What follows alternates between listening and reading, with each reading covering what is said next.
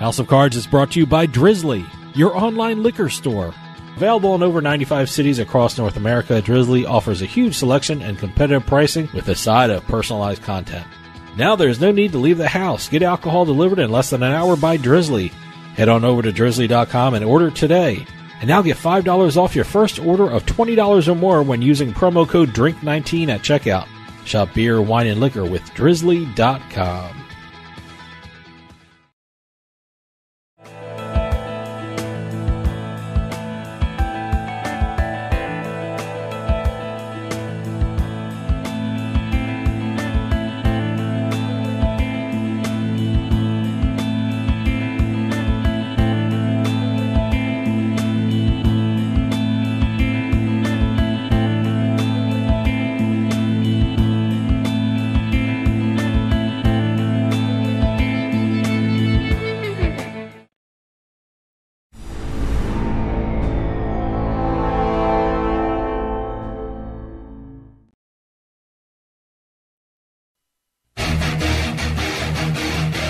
Ladies and gentlemen, boys and girls, You're listening to House of Cards. Today, the game is different. I want to gamble. Gambling is a very serious business. Is that clear?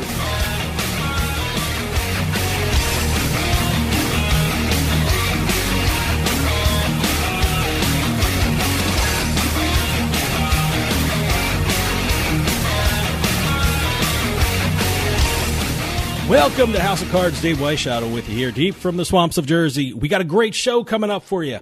It's been a busy couple of weeks in the gambling world. One of the biggest gambling entities has been created. There's a live streaming poker scandal coming out of California. And what better way to keep us up to date on what's going on in the gambling world is to talk with Adam Small from USBets.com. And right after this break, that's exactly what we're going to do. So stick around. We'll be right back with House of Cards.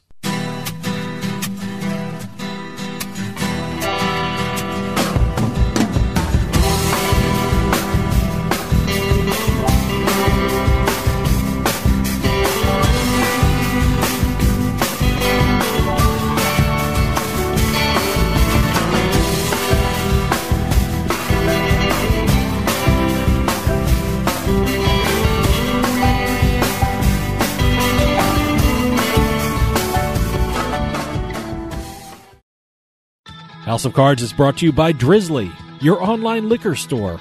Available in over 95 cities across North America, Drizzly offers a huge selection and competitive pricing with a side of personalized content. Now there's no need to leave the house. Get alcohol delivered in less than an hour by Drizzly. Head on over to drizzly.com and order today. And now get $5 off your first order of $20 or more when using promo code DRINK19 at checkout. Shop beer, wine, and liquor with drizzly.com. Yeah, you, come here. Haven't you heard? We don't need to hide anymore. Now, we can shop privately for adult products at adamandeve.com. They've got massage oils, lingerie, and lots more we can't mention here. Use offer code SPICE404. They'll give you 50% off almost any one item, 3 free DVDs, free mystery gift, and free shipping. That's 50% off, free shipping, and more. Private shopping starts at adamandeve.com.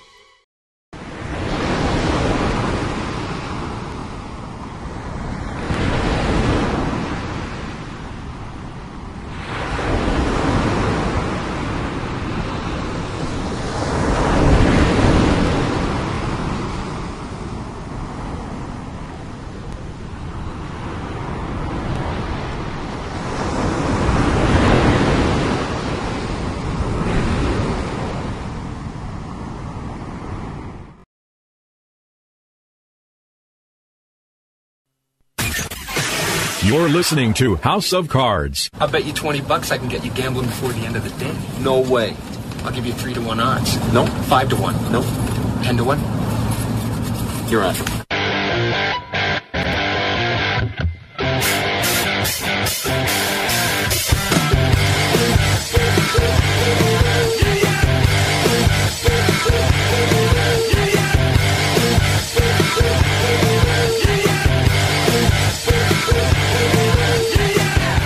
Welcome back to House of Cards. Dave Weishuttle with you. Big things are happening in the gambling world. Over the last couple of weeks, gaming companies have pulled the trigger on some of the biggest and most important deals that we've ever seen in the industry. Also, there was a very interesting poker game that was live streamed out of California that's causing an uproar in the gambling community. And as always, to keep us updated on what's going on in the gambling world, we have Adam Small from USBets.com. Adam, thanks for joining us. Dave, it's awesome to be back on the show after a while. I know, it's been a while. Boy, it's, and I always have a lot of stuff to talk. You always come on the best weeks. You got major deals happening. That's what I try to do. There you go. You time it perfectly. You got major deals. We got streaming controversies. It's perfect time for you to be on. I think what happens is I come on the show and I end up sounding smarter because I have more to talk about. So I got to come on when things are really eventful, and that makes me look good. Yeah. Well, you're here for the ratings. That's what it is. You come on with the big deals. Well, I want to start with one of the big deals. I mean, Flutter Entertainment has acquired the Stars Group, and I know this has ramifications throughout the gambling world. But I want to start off with the main players. I know a lot of people who listen to the show know a lot about the Stars Group, but a lot of people are not familiar with Flutter Entertainment. I mean, for those who don't know, can you tell us a little bit about Flutter Entertainment? Sure. Yeah, it's a recently rebranded company name. It used to be called Paddy Power Betfair, and it's the result of a mega merger from a few years ago between Paddy Power and Betfair, which are both huge European gambling companies that handle quite a bit of both brick and mortar and online handle around the world. And while you may not have heard, if you're in the U.S., of Betfair or especially Paddy Power, just because they're mostly European-facing brands, you've definitely heard of some of the stuff they own, such as FanDuel, for example. They also own the fantasy sports site Draft. They own the horse racing network TVG, and they have a number of other assets around the world. So they're massive. And then Stars Group, of course, is not just Poker Stars. It's also now Fox Bet in the United States. It's Crown Bet in Australia. It's Sky Bet, which they acquired not terribly long ago, which is massive in Europe, and a number of other brands. So both of these companies have already undertaken mergers and acquisitions that have kind of tried to make each of them the biggest gambling company in the world, and now they're merging together. And it just seems like this just keeps happening over and over and over again in our industry. Company A merges with Company B and is now the largest gambling company in the world, which is now, Company C. And then later on, Company C merges with Company D and, lather, rinse, repeat. So we're just seeing more and more consolidation on the operator side. I mean, do we now know how this entity is going to look like? I mean, is it going to be run by Flutter? Is it going to be run by the Stars Group? I mean, I know there are stockholders involved. There are board members. I mean, do we know what this entity is going to look like? I do not have details like, which executives are going to survive the merger and things like that. I've heard it referred to as both a merger and as Flutter acquiring the Stars Group. So I'm not even entirely sure how it's structured, but what it does sound what does sound likely in terms of how this is going to affect the U.S. is that I don't think any brands are going away, any particular brands, anytime soon. The main brands in the U.S. that are affected by this are Betfair, which runs casino in New Jersey, an online casino in New Jersey, FanDuel, which is of course a huge DFS site, and sportsbook now in Pennsylvania, West Virginia, and New Jersey, and more states coming, and Draft, the fantasy site Draft, TVG, all of these things, Fox Bet, Poker Stars. I don't see any of them consolidating within the U.S. We're going to have just all these different brands running under the same umbrella. See, that was one of my questions when I saw what was happening here. I mean, I'm wondering how these entities are going to work together, if one's going to be consumed by another entity. I mean, I guess we're going to have to wait down the road to see how they work in tandem with each other, I guess. Yeah, I mean, it's just there's a long way to go before we see how this all plays out. But yeah, it's definitely it's looking to me more like a situation where they try to run multiple brands and suck up as much of the market as possible. And I think it remains to be seen how those brands will differ from each other and complement each other, because I know that, for example, Fox Bet, the point is to go after the TV audience, the people that are watching sports on Fox and, talking through sports commentators about betting and things like that. Whereas FanDuel's marketing strategy has been much more geared around their DFS marketing strategy and then trying to convert players over from the DFS side to sports betting. So those are two very different approaches to bringing in players and should attack different market segments. In terms of product differentiation, it's kind of hard to say exactly what those audience would want that's different from one another. What does the Fox Bet audience want that's different from the FanDuel audience? And I think those are the kind of details that we're going to see shake out over the next few years.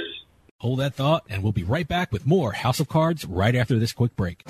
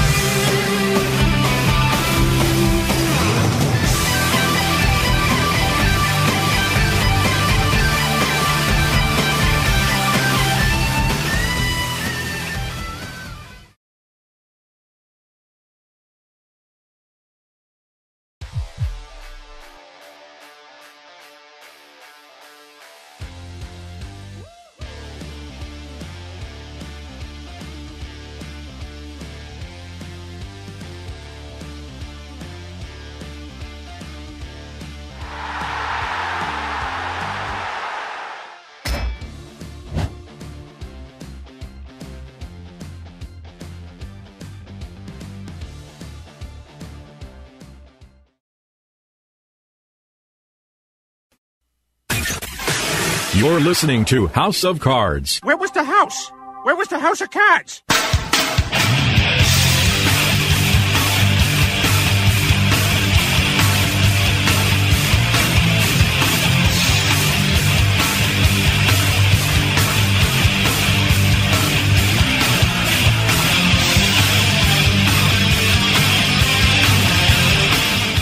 Welcome back to House of Cards. Dave Weishuttle with you here. For those of you just joining us, I am talking with Adam Small from USBets.com. You mentioned it, and when you look at these entities being created, I see Fox, I see TVG, and they're both very prominent media companies. I mean, how important is it for this deal that media companies are involved? And do you see more deals like this where the media companies are involved in the new entities that are going to be created? Yeah, absolutely. I think it is the future. It's already the present in other parts of the world, and it's definitely going to be where things are headed. And the reason for this is pretty simple, which is that certainly in the U.S. to date, the biggest issue that gaming providers, and especially online gaming providers, have had in terms of managing growth is that acquisition costs for players are just sky high.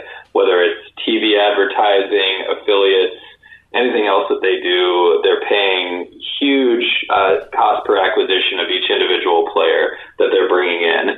And that is making it very difficult to achieve a positive bottom line.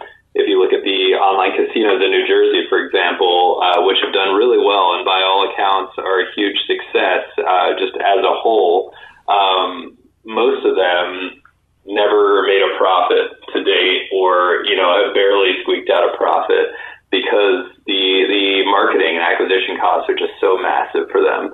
So I think that getting into a situation where media companies either own you or have an equity stake or you're partnered somehow in a way that allows the media companies to get an ongoing share of proceeds rather than having to pay those media companies flat rates or affiliate revenue for advertising is a way to ensure, one, to keep those costs down somewhat, but I think even more importantly from the operator perspective, they want to make sure that they can actually get those players. Because that's the biggest and hardest thing is there are only so many faucets you can turn on to get all those players. And I mean, we've seen it play out on the affiliate side, my side of this handful of affiliates sending substantial traffic in the U.S. for regulated markets. We're one of them. Catena Media is one of them, and beyond that, there's not really very much that's sending a lot. And so, if you're not in prominent positions with those companies, you're not getting a whole lot. And I think with media, it's similar. There are only a handful of major media companies that can send you a lot of traffic regularly. And if you're not partnering with them or getting bought by them or merging with them or whatever, then one of your competitors probably is. And at some point, it's just going to be like there's just no way in for other operators, and they're just going to be stuck without any acquisition funnels at all. So overall, what does this mean for the gambling industry as a whole? I mean, do deals like this really benefit the consumer, and should we expect more and more deals like this in the near future? I don't think it benefits the consumer, no. I mean, I'm sure you'll hear attempts to spin it that way. I think that any consolidation is typically, at least long-term, bad for consumers because they're going to have more incentive to engage in anti-competitive tactics and less incentive to do things like competitive promotions and pricing. So I think that, you're going to see, we're not nearly at this point yet, by the way, in the U.S., we're not nearly at this point where there are one or two dominant providers and they have total control over everything and customers don't have any options. We're a long way from that still, but it is a step in that direction. It's a step in the direction where if, FoxBet and FanDuel, for example, become the two predominant brands in the U.S., which I think is a very reasonable outcome at this point to believe could and will happen, at least in a number of states, then, at what point do they stop focusing on giving value to customers and just start focusing on anti-competitive behavior, blocking out competitors or just making it pretty much impossible for customers to go anywhere else. And so that's the point that I think from a consumer perspective we don't want to get to. And we've seen that from other industries. I mean, I think, airlines are a good example where, 15 years ago or whatever it was, and we still had before Northwest merged with Delta, before United bought Continental, and so on and so forth. And it seemed like there were a lot more good prices to choose from on flights places. And now all of a sudden flights have gotten really expensive and, you're sitting in a seat that's big enough for like one arm of your body and basically sitting on top of other people. And yet all the flights are full. Every seat is full every time. So, the more efficient the operators get, getting back to sports betting, and the more sure of themselves that they can, max out the customer base, the less value they're going to offer consumers. And I think that's the risk of these deals. I've talked to lots of heads of gaming commissions across the country, and without fail, they all mentioned that they were keenly aware of what the states next to them were doing when formulating their plans for gambling expansion. Do you think deals like this in the private sector will spur states on when considering to allow sports betting or online sports betting or online casinos? Well, I think that from that perspective, it's probably a positive just in terms of pushing for regulation. I haven't really fully thought this through, but I think that, when you have individual companies with this much market power, they've got more political power too. And when their goals politically are similar to ours in terms of just getting states to pass laws, then, that's probably a positive for pushing states to move faster. Of course, that being said, these very, growingly powerful organizations may push for legislation that is less beneficial to consumers, less beneficial to other people living in this ecosystem, companies like ours, that, maybe the states regulate in ways that is less friendly to the rest of us and more friendly just to Flutter, TSG, whatever the company is going to be called going forward. So, that's a risk. There are specific ways that they could do that. A big part of it is that they could push for legislation that makes it tougher for competitors to enter the market. And we already saw that in the DFS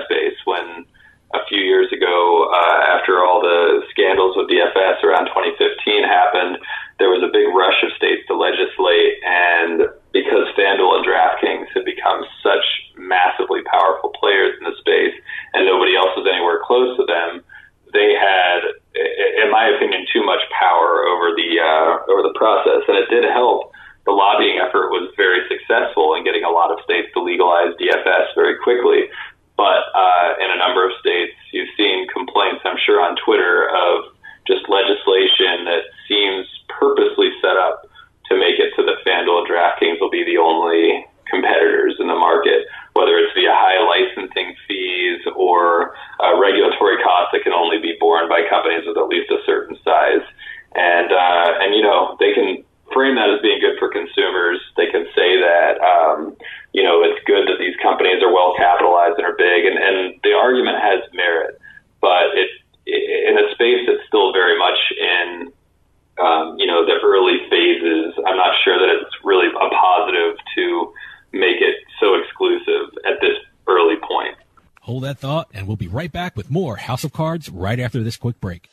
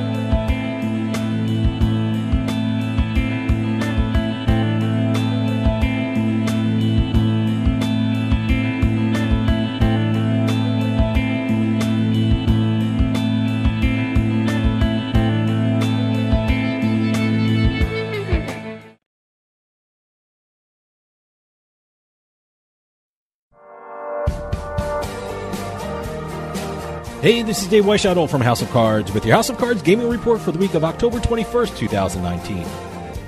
A lawsuit has been filed stemming from the Mike Postle Stones Gambling Hall poker scandal. 25 plaintiffs have filed a $30 million federal lawsuit alleging that Mike Postle cheated during a live stream poker game at the Stones Gambling Hall near Sacramento. The alleged cheating was spotted by viewers who were watching a live stream of the cash game.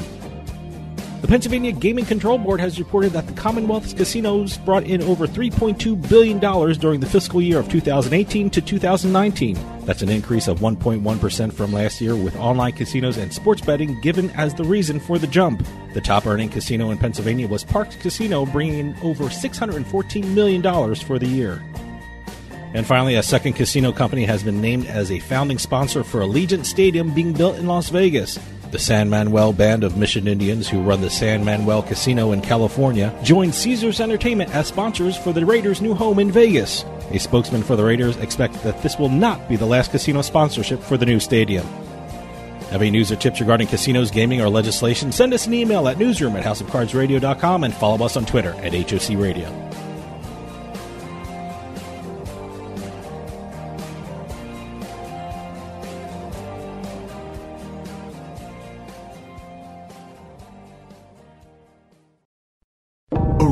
Abandoned prison in Philadelphia becomes the #1 haunted attraction in America. Terror Behind the Walls at Eastern State Penitentiary, presented by Lukoil. Are you brave enough to opt in for a more intense experience?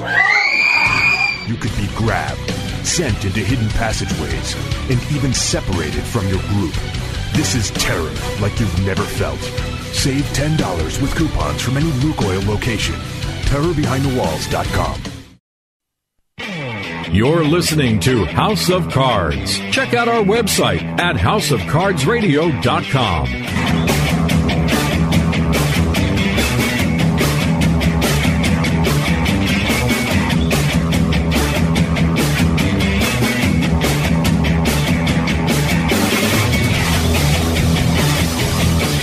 Welcome back to House of Cards. Dave Weishottle with you. For those of you just joining us, I am talking with Adam Small from USBets.com. You know, I want to switch gears for a bit and get your opinion on a news story that's gripping the poker world. And since you're one of the creators of PocketFives.com, you're the perfect person to ask. And of course, I'm talking about the alleged cheating that went on at the Stones Gambling Hall outside of Sacramento, where, again, it's been alleged that it was discovered during a live streaming poker game that Mike Postle displayed some questionable conduct. I just want to get your take on what you've seen and what you've heard about the incident. Sure. Yeah, I mean, I was going to say, I haven't heard anything about this, right? But I don't think anyone believes that. It's all-consuming. And, Twitter, and I mean, it made it all the way to ESPN, Sports Center. It's kind of unbelievable because when you think of all the sort of the historical scandals and, cheating allegations and other things that have happened in poker, this isn't really, from my perspective, even like, I don't know, certainly not in the top 5 that I've seen over the last 15 years in terms of just the impact of it. Mm-hmm. But we're talking a 6-figure impact, which is certainly more than nothing, but it's not, it's not a massive amount of money. I'm not trying to downplay it at all. I mean, the allegations. Well, let me tell you, is it a big story, not because of the, amount of money involved, but just the alleged brazenness of the conduct?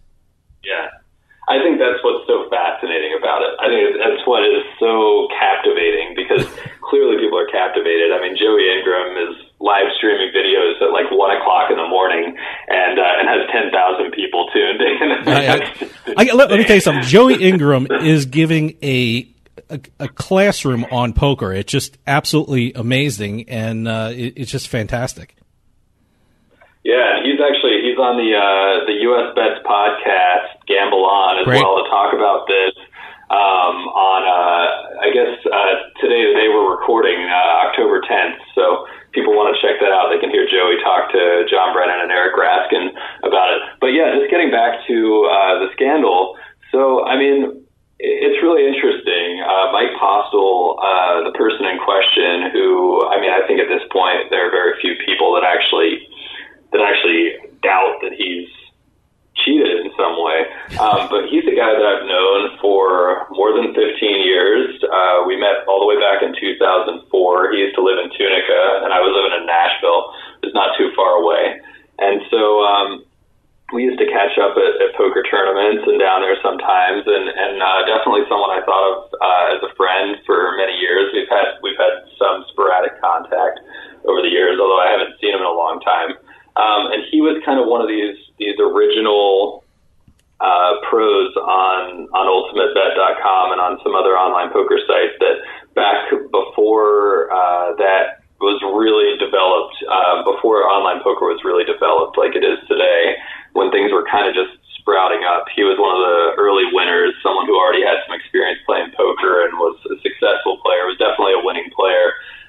Played a lot online in those days and also a lot live. And so he was a known player and has been a known player in poker for a long time.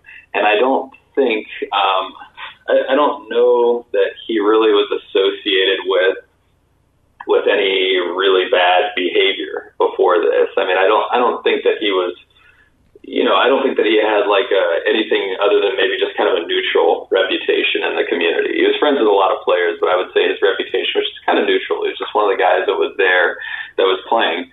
And then this thing comes out, and I mean, it's clearer and clearer as more evidence comes out that he was up to no good out there in Sacramento, that he, figured out some way to get real-time information about opponents' cards, and that he wasn't even really trying that hard to conceal it. Just wasn't even really thinking through what it would be like if anyone caught wind of it, because he just, like, with all the like laughing after winning hands and just how brazen his win rate was with all this that he was doing, and doing it time and time again, and the looking at his phone in his lap and all that. It seems like he's a person who thought there was no way he would ever get caught, and that's interesting to me. Just because I think that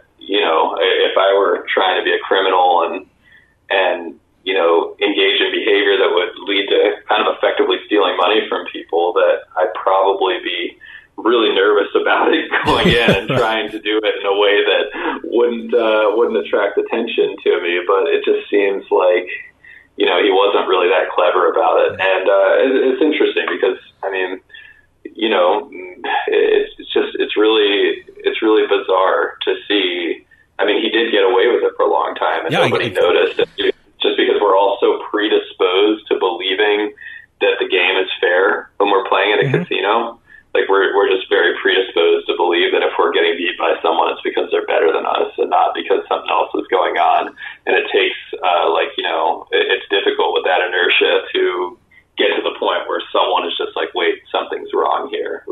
Yeah, it seems like the viewers of the live stream that raised some of the concerns regarding the poker game. I mean, from your understanding, what were they seeing that threw up the red flags in their minds? Well, so it was Veronica. I think Veronica Brill is her name, yeah. the broadcaster who kind of originally noticed it. And it's very clear she's been watching him for months, and it hadn't hit her, and it all kind of hit her in one moment. Like they all seemed to have this belief on the air that he was just so good that he was picking people off all the time. And he is a good poker player. Like he's someone that's had a reputation as a strong player for years and years.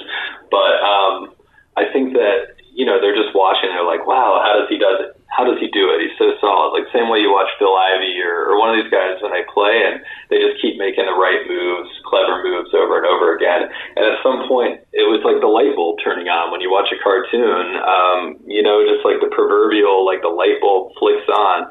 She's watching and she sees that one hand, I can't even remember what the cards were in that specific hand, but it's the one where she kind of had that discovery and her co-host is droning on about, oh, Postel is just God and he's just incredible and how does he do it over and over and over again. And she's you can see she's just uncomfortable all of a sudden, like it all hit her like a ton of bricks at once. Like, holy crap, he's not that good. He's just cheating. Like, it was like she had a moment of clarity on it. That's what I saw there. Like you can see it kind of in her face and in her tone of voice, where all of a sudden it's not fascination with how well this guy's playing anymore. It's an instinct that something is off, that something's wrong, that he shouldn't be able to do this time and time again, where every single time he's right. And it's interesting because with online. The way that they caught those guys on UB and Absolute Poker years ago, the super users, was that they had stats. People were tracking the games on Poker Tracker and could see the win rates and could see how wrong these win rates were. Before they got, the leaked hand histories and the leaked, information that made it easier to analyze, they had this information from people's tracking that there were accounts that were winning at rates that didn't make any sense. And with live poker, you just don't really have that. Like, unless someone is watching this stream and documenting it every single day, you just don't have that kind of information. And it does mean that this kind of thing might be easier to get away with for a while until it's not, right? Yeah. I know just recently a lawsuit was filed as well. I guess it's $10 million that the plaintiffs are looking for. I guess they cited the owner of the gambling hall, the director who was running the game. You've been around poker rooms a lot. What is the responsibility of the poker room in this situation? Well, I think the responsibility of the poker room is huge. The reason that the people there believe the game is fair is because of the casino or because of the poker room. You don't go to a game at someone's house that you don't know and assume that it's 100% fair. Or if you do, you're kind of naive because, I've played at some underground games. I played some around here in Atlanta where I live, and I played at them in Nashville and elsewhere. Games that, are not regulated, but are just kind of house games being run with a rake. And I've been to ones that seem very legit, that have security, that have, a bunch of regulars that are watching, and still I've never felt 100% comfortable in those games because I never know exactly what everyone's up to, and maybe if I'm like the only guy in the room that doesn't know what's going on. But in a casino, you never expect that. You don't think about it at all. I don't remember any time where I've ever been sitting in a game and the Wynn or the Bellagio or whatever place, and even Tunica or whatever, where I felt like I wasn't 100% sure that the game was fair. It just never even occurred to me that I might, not have the same opportunity to win as everyone else at the table. And that's the legitimacy that the regulated poker room in California lends to that game. Their job is to make sure that the game is as everyone believes it to be and not something else. And so I believe that, if there is a financial penalty to pay for this, whether it be a lawsuit or via fine or whatever else, that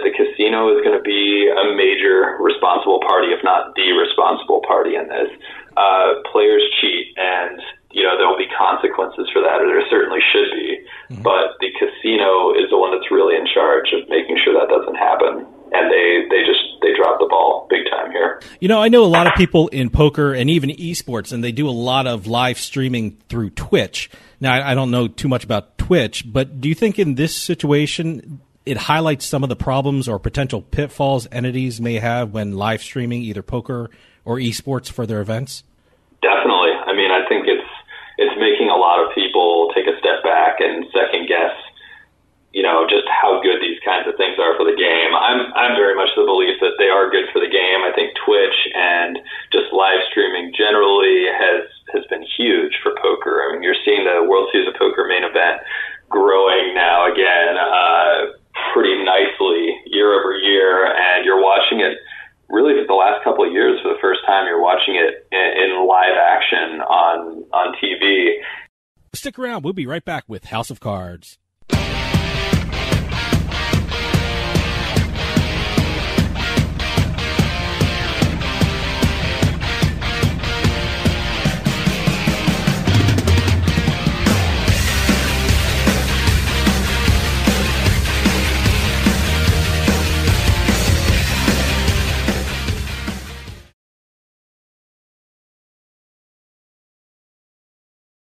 House of Cards is brought to you by Drizzly, your online liquor store. Available in over 95 cities across North America, Drizzly offers a huge selection and competitive pricing with a side of personalized content. Now there's no need to leave the house. Get alcohol delivered in less than an hour by Drizzly. Head on over to drizzly.com and order today. And now get $5 off your first order of $20 or more when using promo code DRINK19 at checkout. Shop beer, wine, and liquor with drizzly.com. Yeah, you, come here. Haven't you heard? We don't need to hide anymore. Now, we can shop privately for adult products at adamandeve.com. They've got massage oils, lingerie, and lots more we can't mention here. Use offer code SPICE404. They'll give you 50% off almost any one item, 3 free DVDs, free mystery gift, and free shipping. That's 50% off, free shipping, and more. Private shopping starts at adamandeve.com. You're listening to the House of Cards. Whoa! I think we got a show. Oh, yeah, we got a show. We definitely got a show. Oh, yeah, there's a show. Hey, it's all about ratings, baby, and we got them.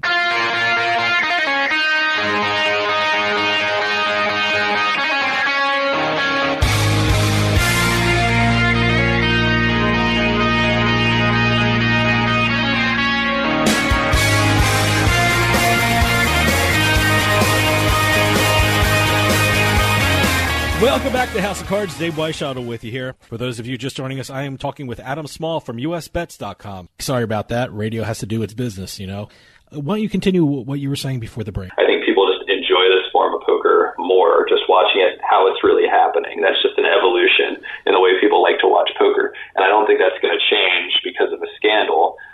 I do think that people take a step back and wonder and worry about it, and maybe are less comfortable with RFID tables or with live streaming or whatever else. And I think that it's going to be on the operators, on the casinos, and whoever else is running these games, and whoever's in charge of these live streams, and just all of the different kind of access points to these games, that they're going to have to assure people. They're going to have to find a way to make people feel comfortable that this is secure, that the game that they're playing, I mean, at Stone's Gambling, we're talking about a pretty small stakes game, really, in the scheme of things. If you're playing a tournament with millions of dollars on the line, or a high stakes cash game, or whatever else, players are going to need to know that it's fair. I know the Poker Room just hired a former U.S. prosecutor to investigate the matter, so I guess his story is far from being over. Is this one of those news stories that's going to last a long time, and what do you think the ramifications in the poker community that this incident will bring about? Yeah, I think it's going to last a long time. I don't think that people are going to forget about Mike Postel and this situation next week. I think that probably there's going to be more investigation of where else these games are happening, and if similar is going on elsewhere. I think there's going to be more and more skepticism about these games, especially in smaller venues, and just what the oversight is like, and things like that. So yeah, I mean, I think that this story is going to have legs. It's going to, I'm guessing, be resolved legally one way or the other. I mean, and on that note, by the way, I mean, before I kind of completely move off this, I think it's important to say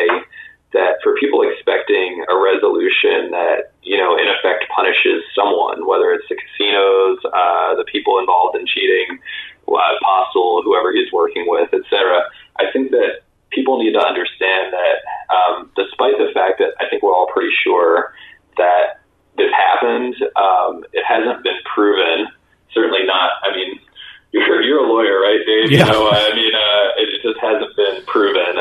There's no, like, you can't just say his win rate was higher than other people's. I don't think that would work in a court of law. So you can't say this is how I think he did it. You're going to have to figure out actually what happened and be able to prove that, and be able to prove that there was, you know, impropriety.